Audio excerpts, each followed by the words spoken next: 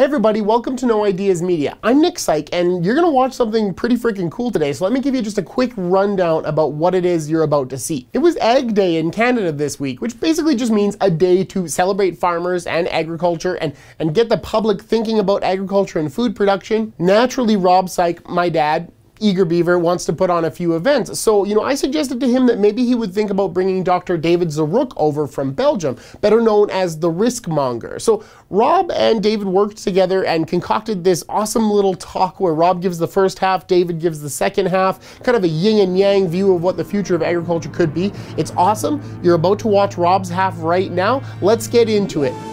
The Mind Meld with Rob Saik and Dr. David Zaruk. What I want to talk about is challenges and opportunities for 2050, and I'm going to give you a fairly optimistic view of what I think could be agriculture in 2050. But before we go there, I want to take you to a picture that I snapped in Lodwar, Kenya. This is one of the poorest areas that I've ever visited. This was a picture I took of a woman clutching the two most important things. She's clutching her child and she's clutching her technology. And the technology, that phone, with a text, she can find out where there's water or where there might be some food or shelter, and literally it's that poor. But she has a cell phone, that technology. And so when I look at this picture, I get a metaphor for agriculture. We did a TEDx talk on this stage. If you haven't watched it, it's pretty cool. And my question was, would anybody be so cruel to walk up to her and rip the technology out of her hand? That would be just cruel. But there's all kinds of people out there wanting to walk up and rip technology out of farmers' hands, rip technology away from agriculture. And so when I get asked the 2050 question, can agriculture feed 10 billion people? That's not the question. The real question is, will agriculture be allowed to feed 10 billion people? That's the question that I have, and that's the question that I focus on. My background as a farm kid growing up in Innisfree, Alberta, was rooted in cattle and grains and stuff like that. And since then, my background in plant physiology, soil chemistry, crop nutrition has taken me a great many places and a great career path. And most recently, transitioning Agri-Trend and Agri-Data to Trimble Ag Software, and launching AgVisor Pro, which you'll hear more about in the next little while. But on January 8th, accepting the CEO position with Dot Retail, and we have the CEO of Dot Corporation, Leah Olsen-Friesen, in the crowd, and that's autonomous robotic farming that we'll talk about. So, when my Guido and Baba came from Ukraine, if they could have imagined that their little grandson would be working in robots on farming, quite a stretch, 2 generations. And I think that's indicative of the pioneering spirit and the technology that we can have adopted in agriculture. Another thing that we're involved in is a farming operation in Uganda. We have 5,300 acres west of Gulu towards Congo, and we grow 2 crops a year, beautiful rainfall, Chernozemic soils that have never seen agriculture in the history of civilization. And what we're learning about that is the challenges involved. And one of the things that we can't do, we can't grow corn anymore. We've tried 5 crops of corn. We can't grow it because we don't have GMO technology, BT corn in Uganda. And after spraying the corn with insecticide 2 to 4 times and the corn borer knocks your corn down, you just give up on corn. So we're not growing corn, even though the country needs corn. So we're growing sorghum, and we're growing rice and mung beans and chia and stuff like that. But it gives me some perspective as the challenges we face globally, and pretty proud of the work that we're doing there. As I open up my talk, I really want to talk about the big picture. And when I'm talking about the big picture, I really encourage you to pick up the book Factfulness by Hans Rosling. Hans was a Swedish statistician who really founded the company called, or the website called gapminder.org. And if you want statistics on the world, according to UN statistics and WHO statistic, gapminder.org is the place to go. Unfortunately, Hans passed away of pancreatic cancer last spring. But on the way to the hospital to die, he was still finishing this book. This book tells you the way the world is. This book doesn't tell you the way you think the world is. This book tells you the way the world actually is. And the world actually is a hell of a lot better than you think it is. And the book was finished by Hans's son and his daughter-in-law, and it is one hell of a good read. It's a statistician's book, but it's a really easy read.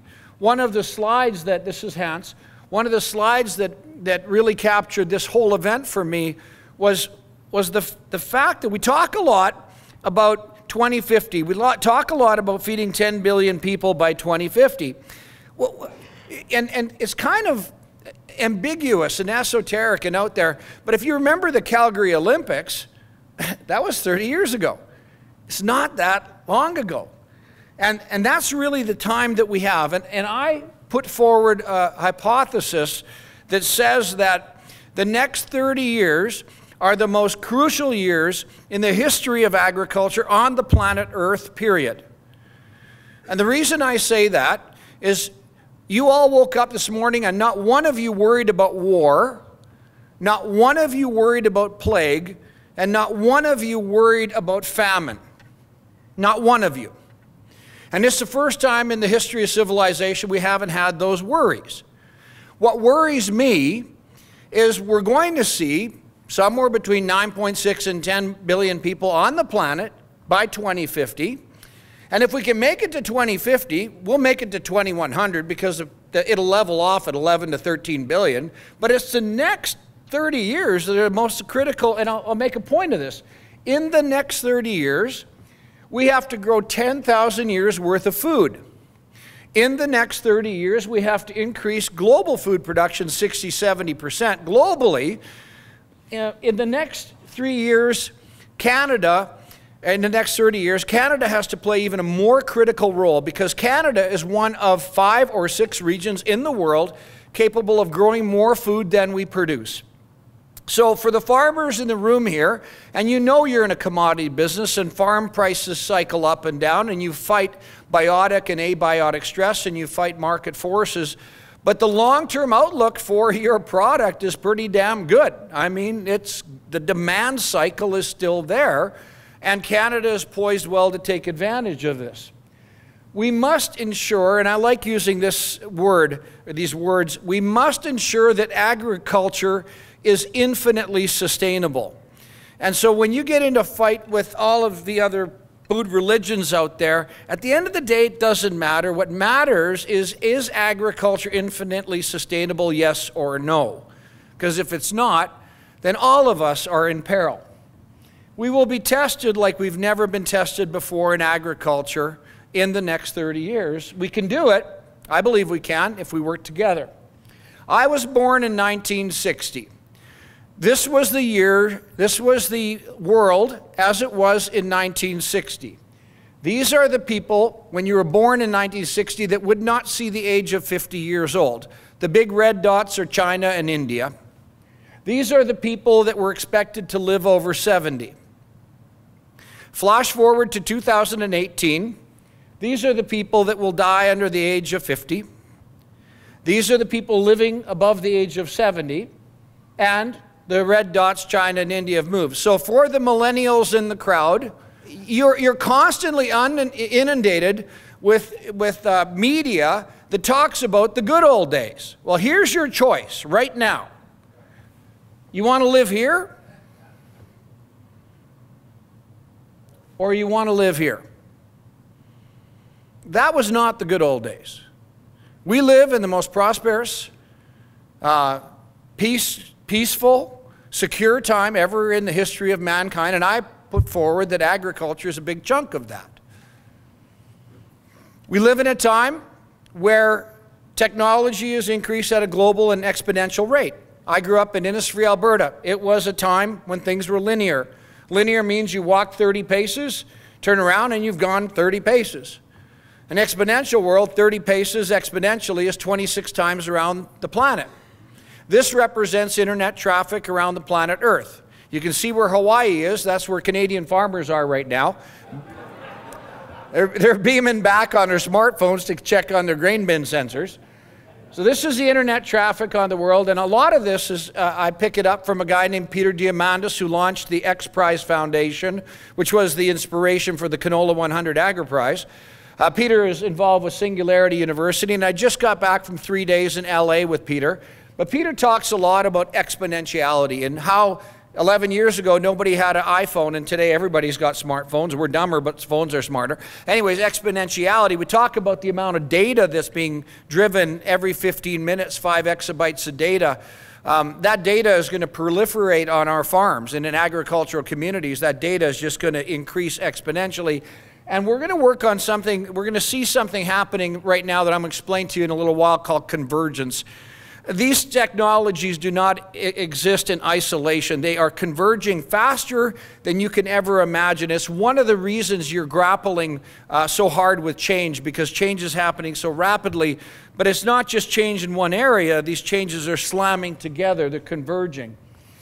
One of the real things that I spend a lot of time on is I think about mindset. And I think this is one of the most important assets you have is your mind.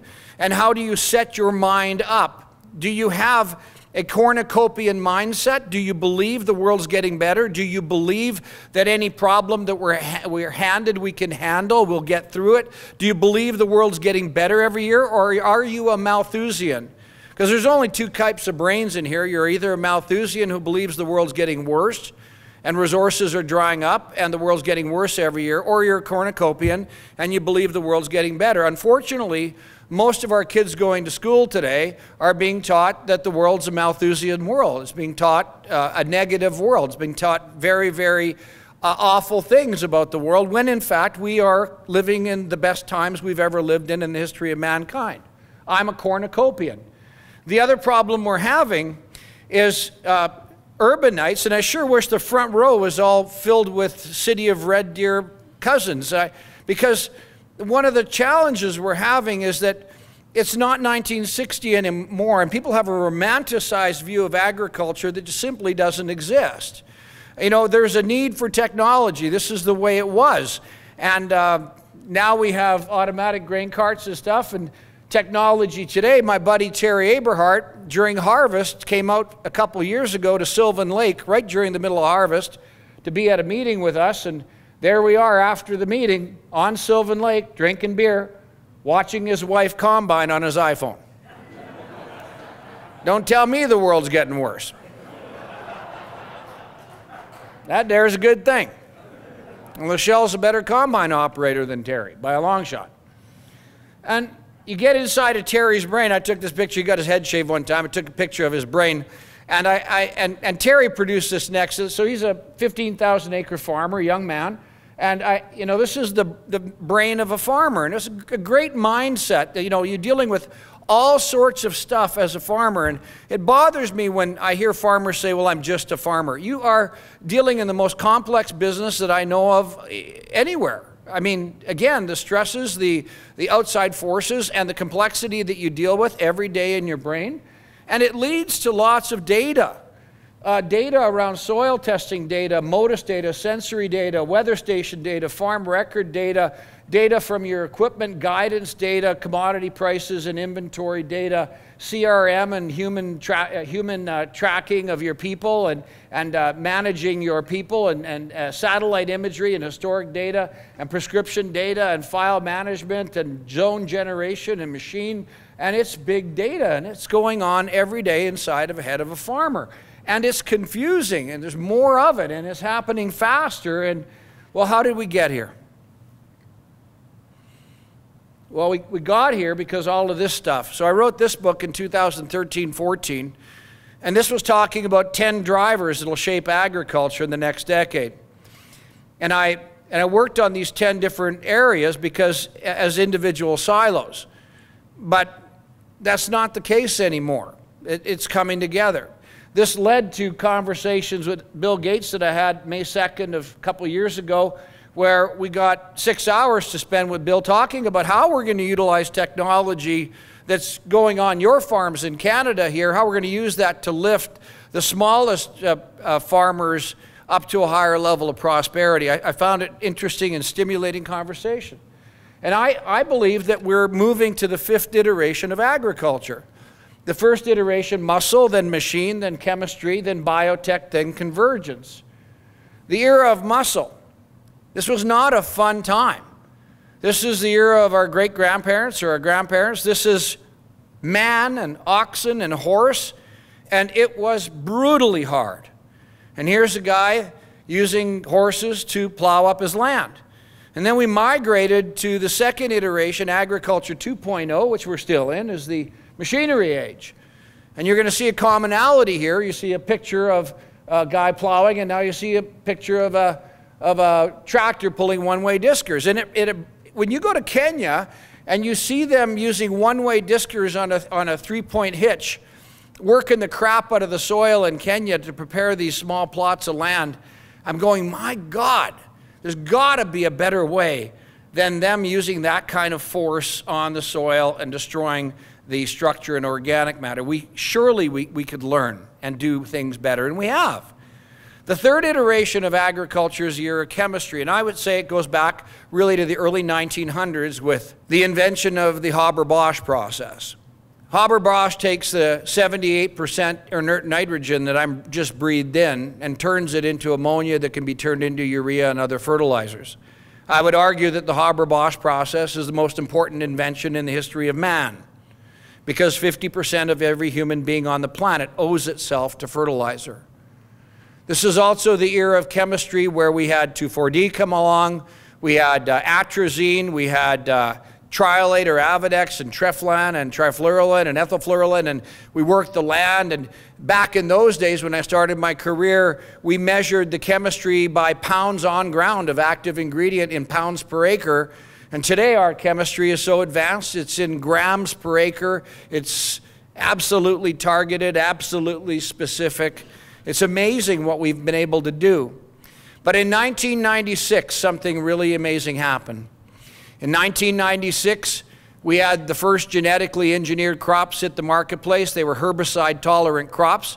So instead of working the shit out of your land, or instead of spraying with 5 or 6 different herbicides, we're able to plant a herbicide-tolerant crop and take a pop can of Roundup and spread that over a football field and control the weeds. And that's been absolutely amazing. This picture here is a wonderful picture. This picture is a picture of a farmer seeding his crop between the stubble of last year's crop. That stubble would have trapped moisture. There's no tillage in this picture. The rows are absolutely straight. There's no weeds. This is a wonderful picture. This is a picture, it's marvelous. The era of biotechnology is not the era of more chemistry. The era of biotechnology is the era of less chemistry. BT, Bacillus thuringiensis, put inside of corn, soybeans, and cotton, and now brinjal, and now cowpeas, has reduced the insecticide load that farmers have to put on their land to control insects. It's a wonderful technology. It's an amazing technology, and it's a technology that has moved us in a trajectory much faster and higher than the Europeans, because they don't have it. So when we talk about the fifth iteration of agriculture, which is called convergence, which is the convergence of all this technology, and you look at our trajectory and you match that up against the European trajectory, the Europeans can't be as good because they don't have the fourth iteration. They don't have biotechnology. So their agriculture is 4.0, and I postulate that our agriculture is 5.0. And 5.0, the convergence of biosynthesis, robotics, 3D printing, artificial intelligence, precision ag, all of that stuff is coming together faster than we could ever imagine. This is in telecom. This is the creation of a Wi-Fi mesh over your farm. Lori and I have a small acreage by Olds, and we've got Intellicon, and it produces a Wi-Fi mesh over the farm. So if I want to hook a weather station or a soil moisture probe or whatever to it, I don't need to use SIM cards. I just hook it up to the IP address, and away we go.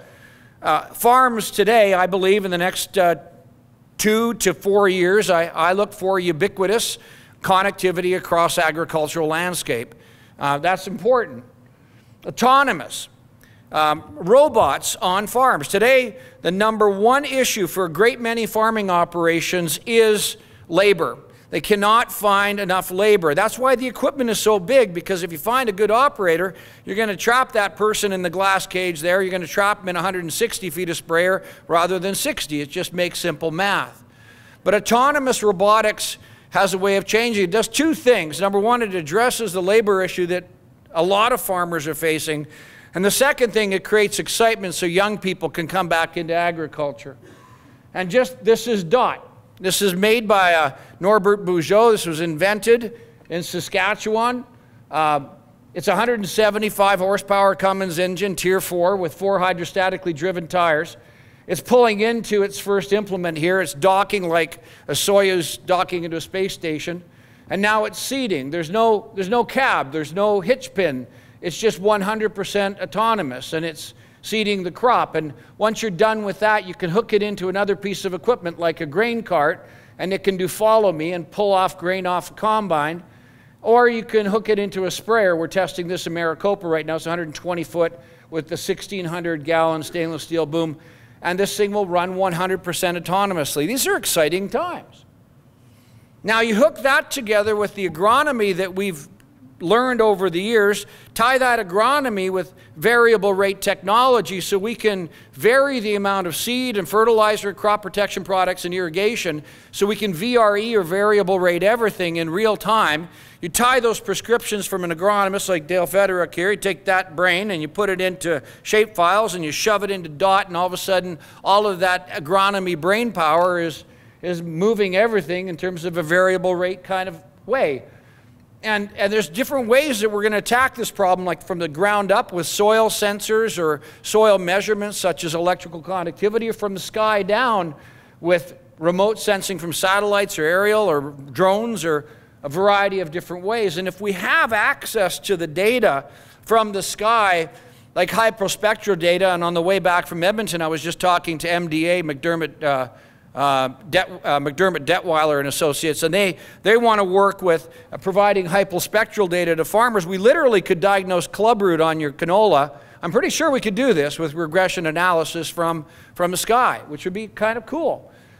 Stream Technologies, Miranda Radokar's in the room here. Her and I are working on a project right now to use Stream's spectroscopy technology. We're collaborating with Ryer Malting out of Alex, and we're using light or spectroscopy to test protein levels in barley.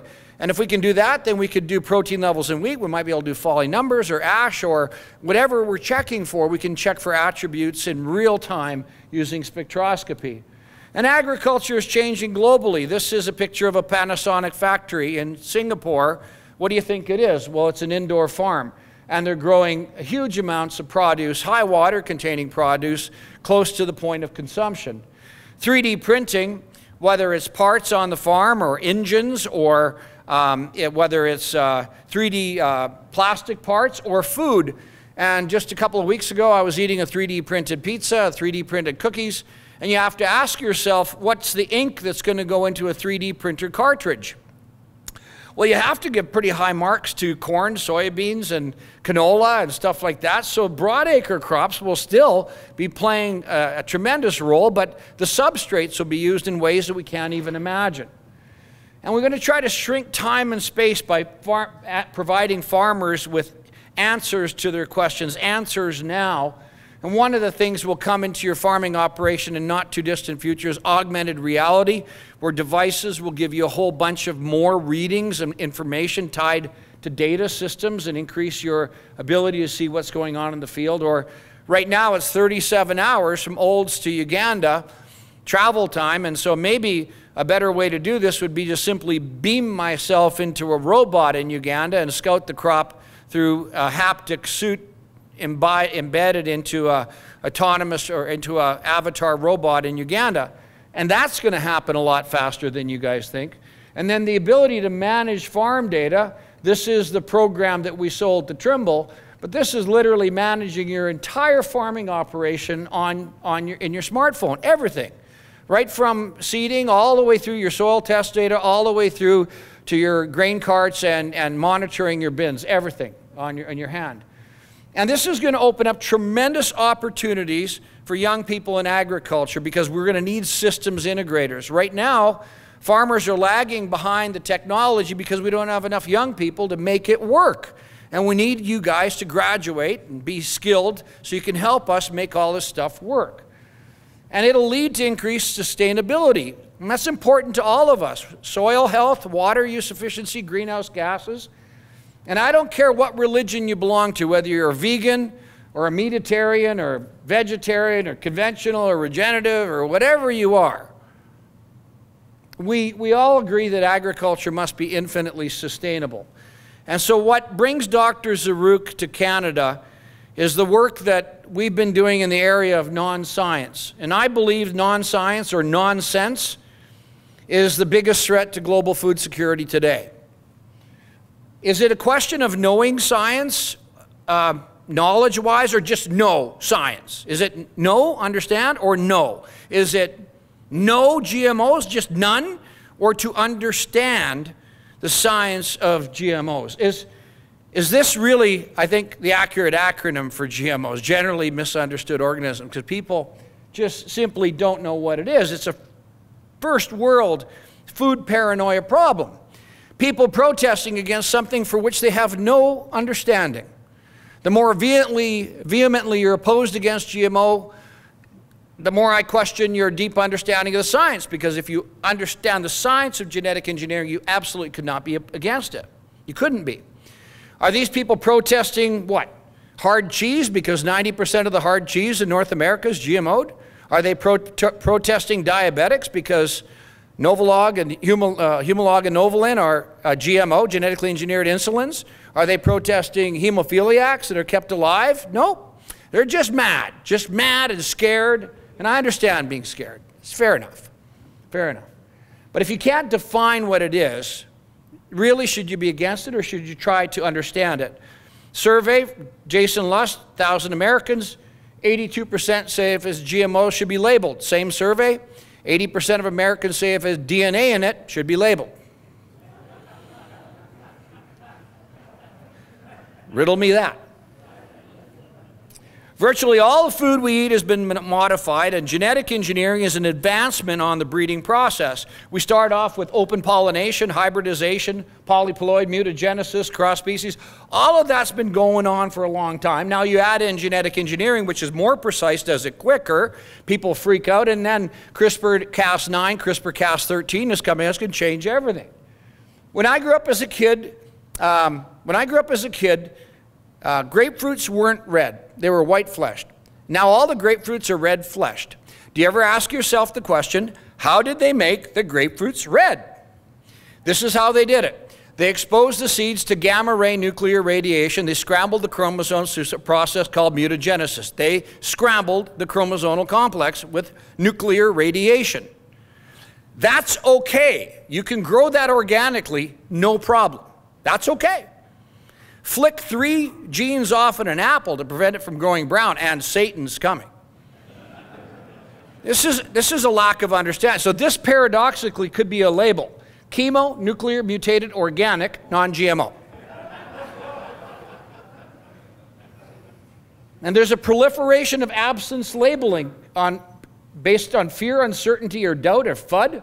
Non-GMO turkey liquor. It's a carcinogen called liquor, but I guess if I'm going to get hammered, I want to get non-GMO hammered. Non-GMO project. This is deception at its finest. Slapping this label on tomatoes and cucumbers and spinach and rice and all kinds of different stuff for which there is no genetically engineered product. All it does is create fear. And paradoxically, the monarch butterfly was genetically engineered by Mother Nature herself. It's like this. The labels are meaningless, right? So in the next 30 years, we must grow 10,000 years worth of food. We've got to increase production. We've got to make sure agriculture is infinitely sustainable. We've got to do it like we've never done it before. Can we feed 10 billion people? I think we can if we can leverage the tools and work together, and if the tools aren't ripped away from us. Well, this is why we invited Dr. David Zaruk. He's Canadian-born, raised in the St. Catharines area of Ontario, but David is now in Belgium, and he's a philosopher, spent a lot of time in science, and so he does a lot of writing in science. But I sent him into the future, so David was in the year 2050, and he's just coming back right now. David, are you back? David, are you back from 2050? So, yeah. I think I am. Yeah, it's strange here. It's what's been happening here. I came back and everything's different. Well, you're back to where it was in 2019, David. That's what, So hey, David, what's farming like in the year 2050? We're gonna have to leave it there, right as it's getting interesting, I know, but you can tune in next week for David's half of this talk. And it's killer, like the Risk Monger, he knows what he's talking about. He's got this EU perspective on agriculture that's just dynamite. It's not something we often get in Alberta. So again, tune in next week for sure. You're gonna love what you see. And if you love what you see on this channel in general, don't forget to like and subscribe. Consider supporting us on Patreon as well. A little dollars goes a long ways. And thank you for watching.